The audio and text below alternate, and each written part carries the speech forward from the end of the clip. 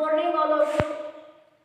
आज आपका हिंदी के अंदर जो बचा हुआ छंद था वो कल वाले टॉपिक में हो गया था रोला छंद। उसके बाद में है आपका उलाला छंद। रोला छंद और उलाला छंद अलग से आपके सिलेबस में नहीं है, लेकिन छप्पे जो छंद है वो आपके सिलेबस में है। तो उलाला छंद और रोला छंद दोनों से मिल करके ही कौन सा छंद बना है? छप्पे छंद बना है। इसलिए आपको उलाला छंद बताना भी जरूरी है।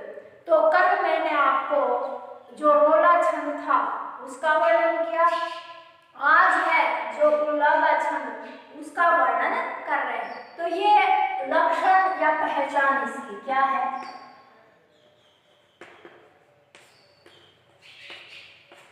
यह अर्ध सममात्रिक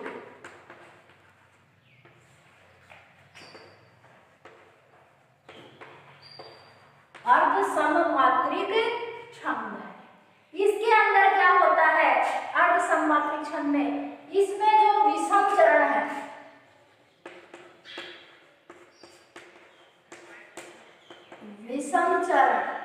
विषम चरण है 1 + 3। एक प्रथम चरण और तृतीय चरण है, उसको क्या बोलते हैं? विषम चरण। ये मैंने पहले बता दिया था आपको कि सम चरण कौन से होते हैं। 2 और 4 क्या होते हैं? सम चरण होते हैं, और विषम संख्या वाले 1 और 3 क्या होते हैं? विषम चरण होते हैं। तो इसमें विषम चरण जो है 1 और 3, उन चरणों में 15-15 मात्राएं होती हैं। इन चरणों में 15-15 मात्राएं होती है। क्या होती है? 15-15 मात्राएं होती है। इसके बाद में था, जबकि जो सम चरण है 2 और 4।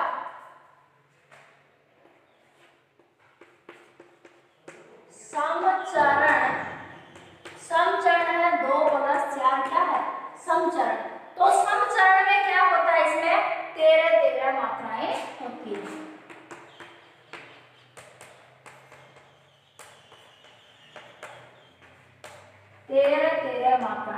होती है। ये उलाला छंद की पहचान या इसका लक्षण है। क्या है? यह अर्ध सममात्रिक छंद है। यह अर्ध सममात्रिक छंद है। इसमें विषम चरण 1 और 3 जो चरण क्या है? विषम है। इन चरणों में 15-15 मात्राएं होती हैं। सम चरण है 2 और 4, इनमें 13-13 मात्राएं होती हैं। अब है आपका छप्पे छंद। ये तो बता दिया आपका चौथा उलाला छंद। तो एक और हरी गीतिका और हरी गीतिका आपके सिलेबस में था। अब रोला और उलाला छंद आपके सिलेबस में नहीं है। कोई भी बोलेगा कि रोला छंद का उदाहरण सहित वर्णन कीजिए, उलाला छंद का उदाहरण सहित वर्णन कीजिए। क्योंकि है ना, ये छप्पे जो छंद है तीसरा आपका, वो छप्पे छंद रोला छंद और उलाला छंद दोनों से मिलकर के बना है। इसलिए मैंने आपको ये बता दिया कि आपको अचानक कहां से आएगा। फिर आप सोचेंगे रोला छंद की क्या विशेषता है, उलाला छंद की क्या विशेषता है, इसलिए मैंने आपको एक क्लियर कर दिया। इसके बाद में आपका जो छंद है मैन तीसरा, वैसे वो है छप्पे छंद।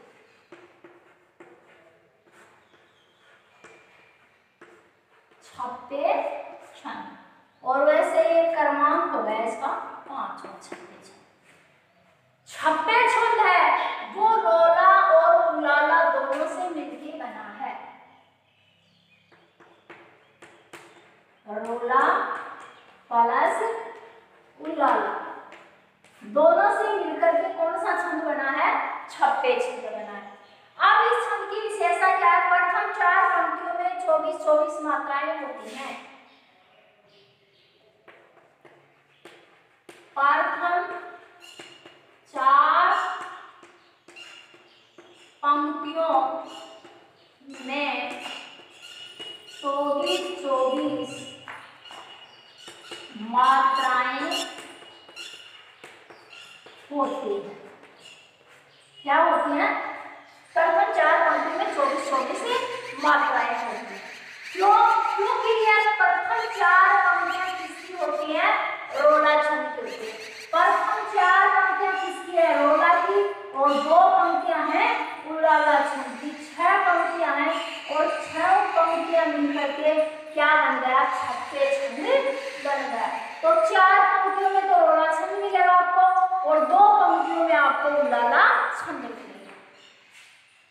अब जो उलाला है, सॉरी छप्पे है, इसकी अंतिम 2 पंक्तियों में 28 मात्राएं होती है। कैसे 28? क्योंकि 15 तो ये होगी और 13 मात्राएं ये क्या हो गई? 28 मात्राएं होंगी। तो देखो क्या है,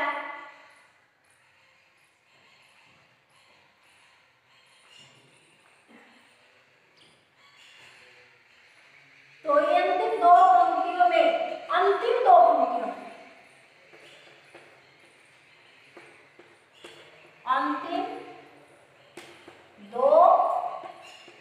पंक्तियों में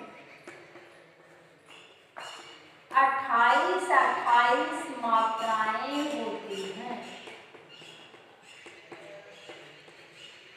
28 मात्राएं होती हैं। कैसे?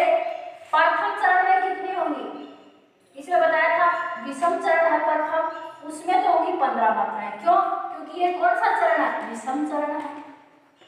कौन सा चरण है? विषम चरण है। और जो दूसरा चरण होगा वो क्या होगा? 2 और 4 क्या है? सम चरण। और सम चरण में कितनी मात्राएं? 13 होती है। तो ये हो गया आपका सम चरण। कौन सा चरण होगा? सम चरण। अब दोनों में अंतिम दोनों पंक्तियों में, तो अंतिम जो 2 पंक्तियां होंगी उसमें टोटल दोनों में क्या होंगी? 28 मात्राएं होंगी। पहले में कितनी होंगी? 15 और 30। दूसरी में कितनी होंगी? लास्ट वाले में 13 होंगी। तो 6 पंक्तियों का एक चरण होगा। तो ये था आपका छप्पे छंद, जो रोला और उलाला दोनों के योग से हुआ है। तो रोला की होंगी 4 पंक्तियां और मैंने बताया था रोला कद वाला 24 पर। तो प्रथम में तो क्या होंगी? 24 मात्राएं। क्यों? क्योंकि चारों के चारों पद क्या है? सम चरण है, सममात्रिक छंद बताया था मैंने। तो सममात्रिक में चारों पंक्तियों में 28 24 मात्राएं। उलाला में क्या बताया था कि उलाला के जो प्रथम और तृतीय पद है वो क्या है? विषम है। तो विषम में तो 15 मात्राएं होगी और सम में कितनी होगी? 13 मात्राएं होगी। और दोनों को जोड़ देंगे तो 15 प्लस 13 बराबर कितनी होगी? 28 मात्राएं।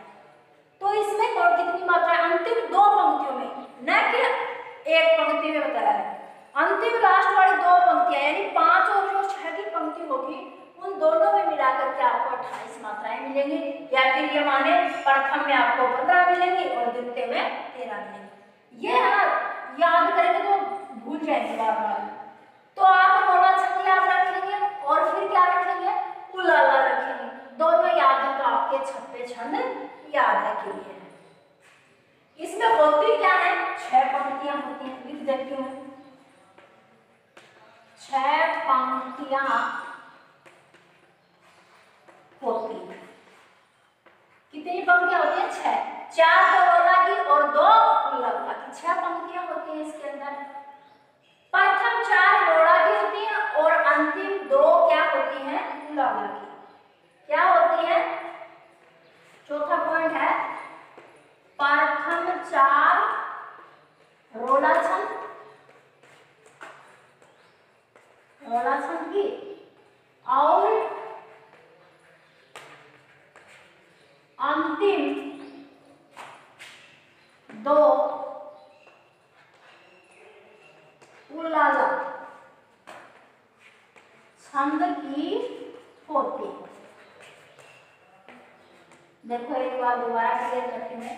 उलाला छंद, उलाला की पहचान है अर्ध सममात्रिक है, यानी सम मात्राएं नहीं है। सममात्रिक में सारों की चारों चरणों में क्या होंगी? समान मात्राएं होंगी। इसमें एक चरण में अलग होगी, फिर दूसरे में अलग होगी, फिर तीसरे में प्रथम और तृतीय एक होंगी और द्वितीय और चतुर्थ एक होंगी। यानी 1 + 3 में तो एक समान होगी, 2 और प्लस 4 में क्या होंगी, समान होंगी। तो यानी एक पद क्या हो गया, विषम और तीसरा भी क्या हो गया, विषम। तो विषम में तो होंगी समान मात्राएं और सम में होंगी समान। इसमें विषम में कितनी मात्राएं होंगी, 15 और सम में कितनी होंगी, 13। देखो विषम चरण 13, 1 + 3 में चरणों में कितनी मात्राएं, 15। सम चरणों में 2 और 4 में 13 मात्राएं होती है। फिर है छप्पे छंद। ये बड़ा आपका रोला और उलाला से, रोला की होंगी 4 पंक्तियां, कितनी होंगी, 4 पंक्तियां। उलाला की कितनी पंक्तियां होंगी, 2 पंक्तियां। 4 + 2 = 6, यानी कि कितने पदों चरणों का होगा, ये 6 पाद या चरणों का होगा। अब देखो प्रथम 4 पंक्तियों में 24 मात्राएं, क्योंकि 4 में क्या होगा, 4 में रोला छंद होगा और 2 में उलाला होगा। अंतिम 2 पंक्तियों में 28 मात्राएं, क्यों, क्योंकि 15 + 13 = कितनी होती है, 28। एक में तो विषम जो चरण है प्रथम, उसमें 15 मात्राएं और सम चरण में होगी 13 मात्राएं। तो 2 ही तो पंक्ति चाहिए अपने को, तो एक में होगी 15, एक में 13, दोनों मिलकर कितनी होगी, 28 होगी। 6 पंक्तियां होती है इसमें, प्रथम 4 रोड़ा छंद की और अंतिम 2 उलाला छंद की होती है। मुझे पूर्ण विश्वास है यहाँ तक आपके समझ में आया होगा। तो आप ज्यादा से ज्यादा इसको लाइक करें, शेयर करें, सब्सक्राइब करें, और जो समझ में न आए तो वो कमेंट में लिख दें आप। तो मेरा जो छंद है वो बेसिक मात्राएं टोटल हो रही है लगातार कंटिन्यू, तो आप अच्छे से इनको याद करते जाएं। ये था आपका उलाला छंद। अब इसका जो उदाहरण है वो बहुत ही 6 पंक्तियों का होगा, इसलिए क्यों, क्योंकि 4 तो रोला की होंगी और 2 होंगी इसमें उलाला की, इसलिए 6 पंक्तियों का, इसलिए मैंने उदाहरण इसका लिखवाया नहीं है। क्लास लेंगे तब आपको ये पूरा एग्जाम्पल लिखवा देंगे। अब आप इतना तक ही करें, क्योंकि आप इतने याद कर लेंगे आराम से, नो टेंशन। तो जिस भी बच्चे ने इसको उतारा नहीं वो उतारे अपनी कॉपी में, और आगे देखो क्या है। तो जो भी बच्चा इस क्लास को नहीं लिए स्टार्टिंग से, वो स्टार्ट से ही कर लेना, क्योंकि स्टार्ट से करेंगे ना तब भी आपको कुछ समझ में आएगा, वरना तो फिर आपको बेसिक ध्यान नहीं होगा, और जब तक इसका बेसिक नहीं होगा तब तक आप इसको क्लियर नहीं कर पाओगे। अब आपका कुंडलिया छंद कौन सा है, 6 नंबर पे कुंडलिया।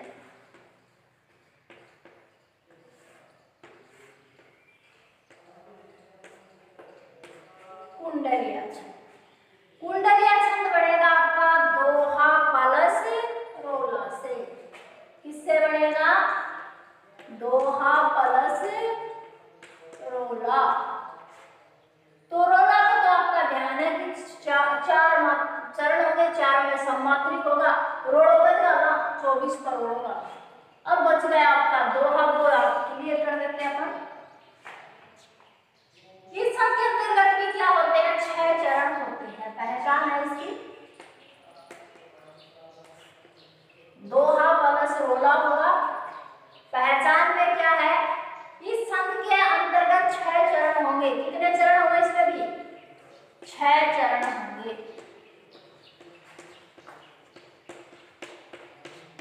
इसमें भी क्या होगा, 6 चरण होंगे। अब है इस छंद की शुरुआत जिस शब्द से होती है उसी शब्द से इस छंद का समापन होता है, ये भी बहुत अच्छी बात है। इस छंद की जिस शब्द से शुरुआत होती है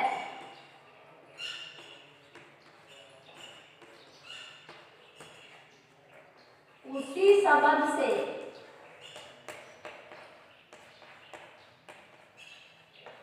इसका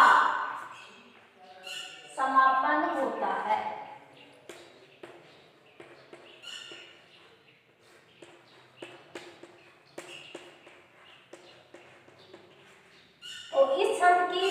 शब्द से शुरुआत होती है उसी शब्द से इसका समापन होता है। आगे देखो, द्वितीय चरण की अंतिम पंक्तियां तृतीय चरण के प्रारंभ में आती हैं।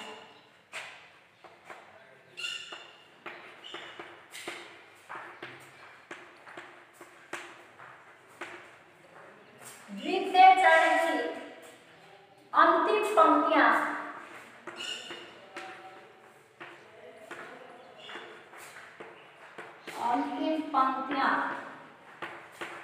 तृतीय चरण के प्रारंभ में आती है।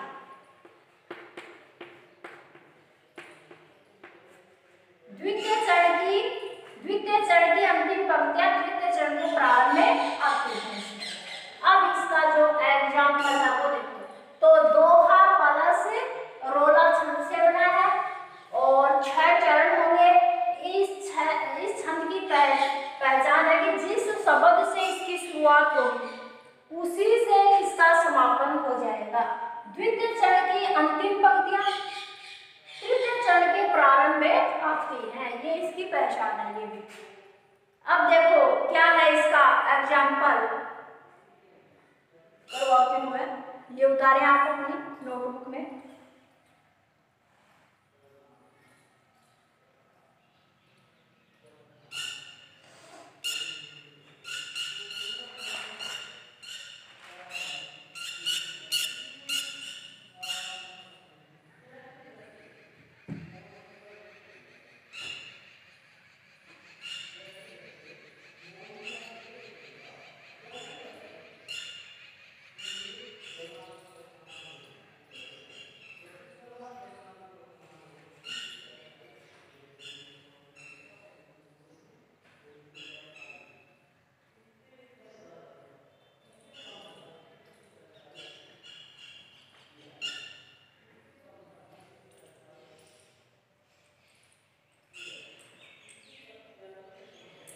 इसका जो उदाहरण है ना वो आपको क्लास में करवा देंगे, सही रहेगा, क्योंकि है ना 6 पंक्तियों का है और बहुत ही बड़ा हो जाएगा। ब्लैक बोर्ड में थोड़ा समझ में नहीं आया क्योंकि एक पूरे ब्लैक बोर्ड पे वो 6 पंक्तियां आएंगी। तो इसका जो उदाहरण है वो आपको क्लास में करवाएंगे। तो कुंडलिया छंद बनेगा दोहा प्लस रोला छंद से, और इसकी पहचान देख लें, इस छंद की जिस शब्द से शुरुआत होती है उसी शब्द से इसका समापन होता है। और द्वितीय चरण की अंतिम पंक्तियां तृतीय चरण के प्रारंभ में आती है। ये आपका कुंडलीय छंद। इसके आगे है आपका द्रुत विलंबित छंद। कौन सा है? द्रुत विलंबित छंद। ये मुझे विश्वास आपने उतार लिया होगा नोटबुक में, तो आप साथ साथ नोटबुक में उतारते जाए तो याद हो जाएगा, टाइम की भी बचत होगी। तो कुंडलीय छंद में दोहा प्लस रोला 6 चरण होंगे। इस छंद की जिस शब्द से शुरुआत होती है उसी शब्द से इसका समापन होता है। द्वितीय चरण की अंतिम पंक्तियां तृतीय चरण के प्रारंभ में आती हैं। ये था आपका कुंडलीय छंद।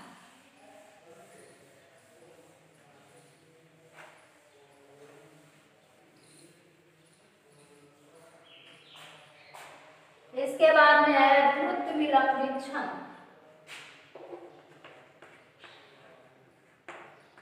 द्रुत विलंबित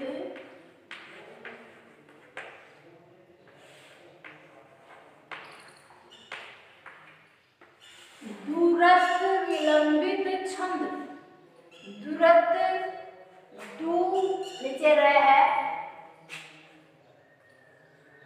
द्रुत विलंबित छंद। द्रुत विलंबित छंद, ये छंद क्या है? ये छंद वर्णिक छंद है। ये क्या है? वर्णिक छंद।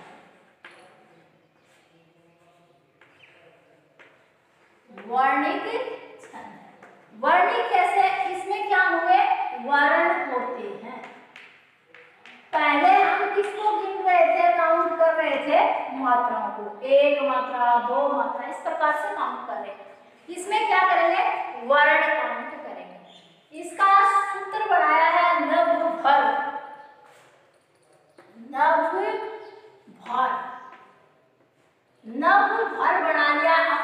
विद्या के अनुसार कि इसमें क्या होगा, एक तो नगण होगा, फिर क्या होगा, भगण होगा, फिर क्या होगा, भगण होगा, और फिर क्या होगा, रगण।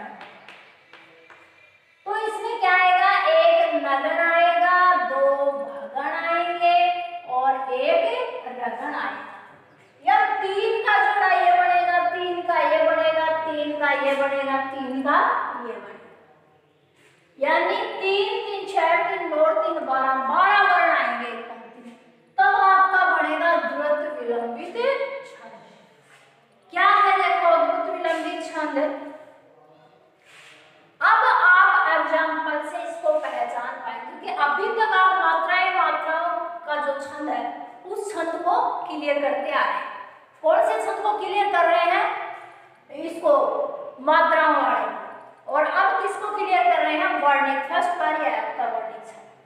देखो क्या है एग्जाम्पल,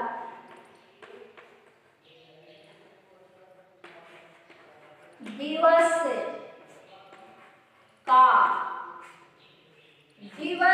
का अवसान समीप था।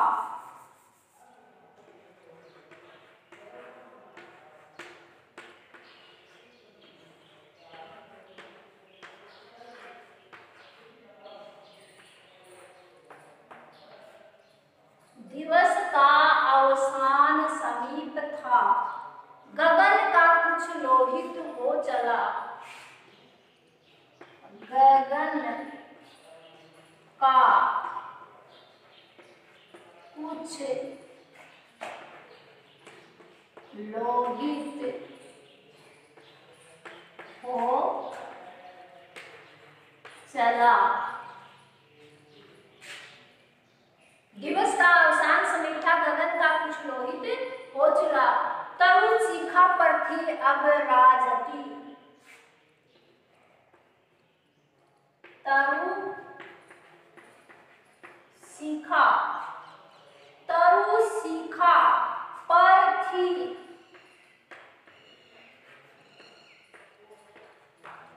अब राजवती। अब राजती, क्योंकि वह लगा देते ज्यादा होगा, राजती। कमलिनी फूल वल्लभ की प्रभा।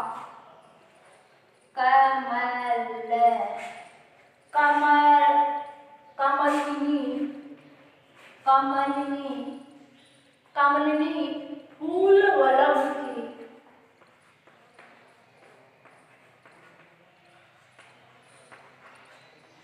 फूल वल्लभ की प्रभा।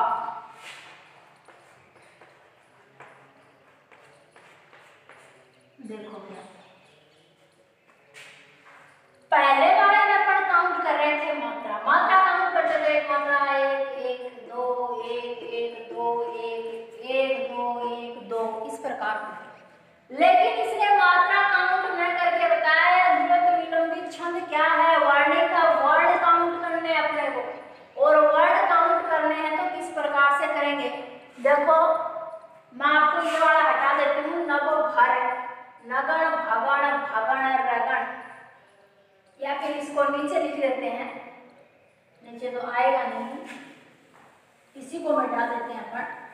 इसका सूत्र क्या था, नभ भर था, क्या था, नगण था, भगण था, और एक क्या था, रगण था। यानी ये आना जरूरी है। तो देखो इसमें एक मात्रा आ गई, एक आ गई, एक आ गई। मात्रा नहीं करेंगे, वर्ण काउंट करेंगे। एक वर्ण है, एक है, एक है, एक है, एक है, एक है, एक है, एक है, ये भी एक एक एक एक। इस प्रकार से है वर्ण, तो सब में है ना वर्ण, तो अरे एक एक ही तो है। लेकिन अपने को करना क्या है, नगण भी बनाना है, भगण भी बनाना है। तो अपन इसको करेंगे कितनी कितनी मात्राएं हैं, उन मात्राओं को करके जोड़ा बनाएंगे, रगड़ भगड़ है इसका।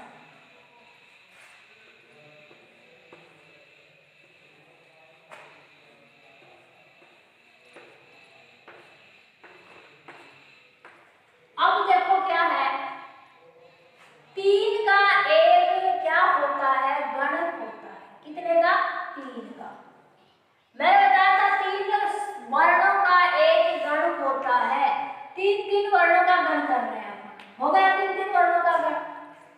देखो इसमें भी तीन का है। अब मैंने बताया था मगध में सबसे ज्यादा मात्राएं होती है और नगण में सबसे कम, क्योंकि नगण का सूत्र के हिसाब से नस्ल हो रहा था, आपको याद हो तो नस्ल हो रहा था, तो नस्ल में तीन मात्राएं, तो ये तो बढ़ गया आपका नगण। फिर आपका था भगण। भगण करने के लिए अपन करेंगे, देखो यहाँ पे एक बार सूत्र डालेंगे, माता राज भान सेलेगा। अपन को क्या चाहिए भाई, भगण चाहिए। यहाँ पे क्या चाहिए, भगण चाहिए। अब ये भगण हो रहा है कि नहीं हो रहा है अपन को देखना है। एक का, दो का, दो का, तीन का, ये है भगण। भगण में है 2 1 1, 2 1 1, सही हो रहा है। फिर अपने को दोबारा भगण चाहिए, यही जोड़ा वापस हो रहा है। फिर अपने को चाहिए रगड़। रगड़ में देखिए कितना हो रहा है, ये हो रहा है रगड़ का। तो इसमें दीर्घ लघु और भा दीर्घ, ये जोड़ा बन रहा है, तो ये सही बन रहा है रगड़। ये क्या है, भगण है। सब में यही है टोटल में। तो ये आपका था दूरस्थ विलंबित छंद। किसी में भी देखिए यही आएगा पूरा का पूरा। देख लो वही बनेगा टोटल। इसमें भी देख लो, तो ये री है ना, छोटी री है न कि बड़ी है।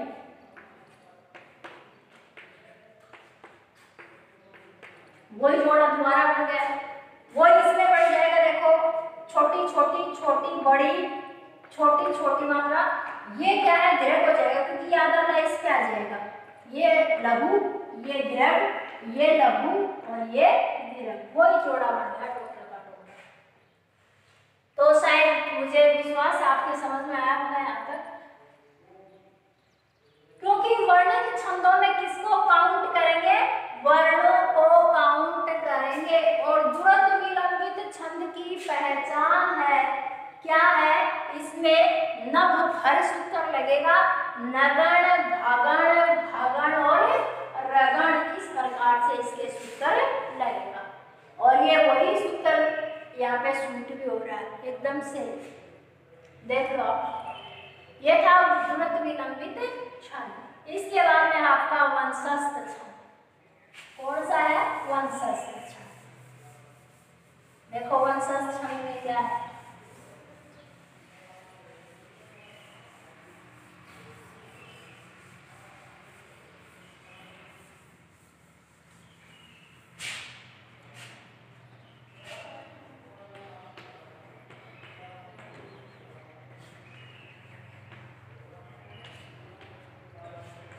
वंशस्थ छंद। वंशस्थ छंद का सूत्र है जतो, जतो वंशस्थ जरो, जतो वंशस्थ जरो। यानी याद नहीं रहता इसमें कितने जगन होते हैं, कितने तगड़, क्योंकि ये भी वर्णिक छंद है। कौन सा छंद है, वर्णिक छंद है। वर्णिक है तो अपन क्या करेंगे, वर्णों को काउंट करेंगे। क्या आएगा इसमें, जगन आएगा, एक तो एक तगन आएगा, ये वंशस्थ छंद है। फिर क्या आएगा, जगन आएगा, फिर क्या आएगा, रगन आएगा। क्योंकि अपना कर्म भी तो यही होना चाहिए, कर्म से होना चाहिए, कर्म से, कर्म से होना चाहिए। कैसे, पहले जगन ही होना चाहिए, उसके बाद में तगन होना चाहिए, फिर दोबारा जगन होना चाहिए, फिर क्या होना चाहिए, रगन होना चाहिए। इसलिए बार बार, अब तो याद है, एक बार याद करते याद रहता है, 10 दिन के बाद में भूल जाते हैं। तो जतो वंशस्थ जरो, ये याद रहेगा, जतो वंशस्थ जरो। और पहले वाले में क्या था, लघु धरो, फिर अपना अपने आप हिसाब से काउंट कर लेंगे।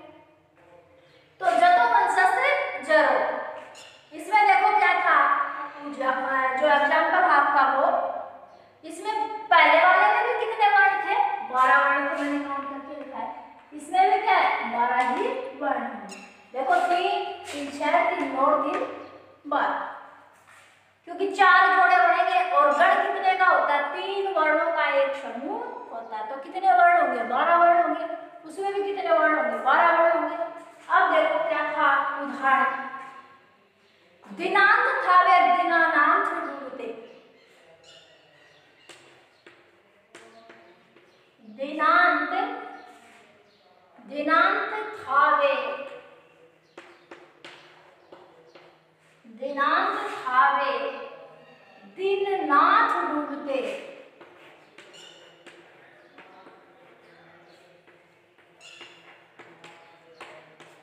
दीननाथ डूबते। आगे है सधेनु आते।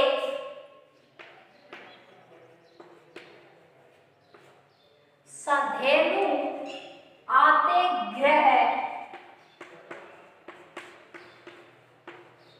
सधेनु आते ग्रह। गवाल बाल थे।